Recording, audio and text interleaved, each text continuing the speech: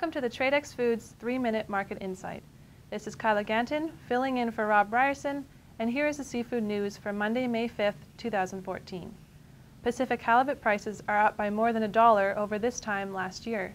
Even though the quota was reduced for 2014 by 11.2%, the catch so far is up 131 pounds in 2014 compared to the same time period in 2013. The determining factor appears to be that the fresh continues to move and be in demand. If product does not have to go into the freezer, the market will continue to show strength.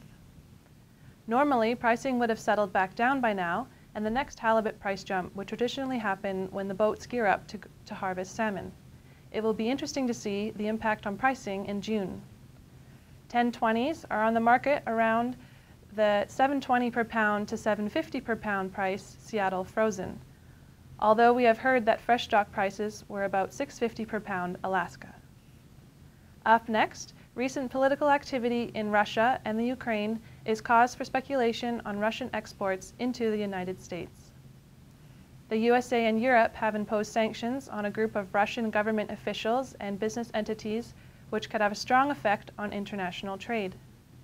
Trade sanctions could tighten up the salmon market in the United States if President Obama imposes a trade embargo, and we could see similar sanctions in Canada if Prime Minister Harper follows suit.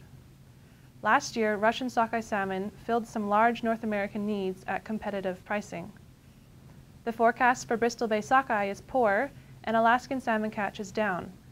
Last year, the total Alaskan salmon catch was over 272 million fish. The Alaska Department of Fish and Game has projected a salmon harvest of only 132 million fish, mainly due to the off-pink year. Fraser River salmon forecasts are expected to reach 72 million fish, which will surpass the record bumper year in 2010.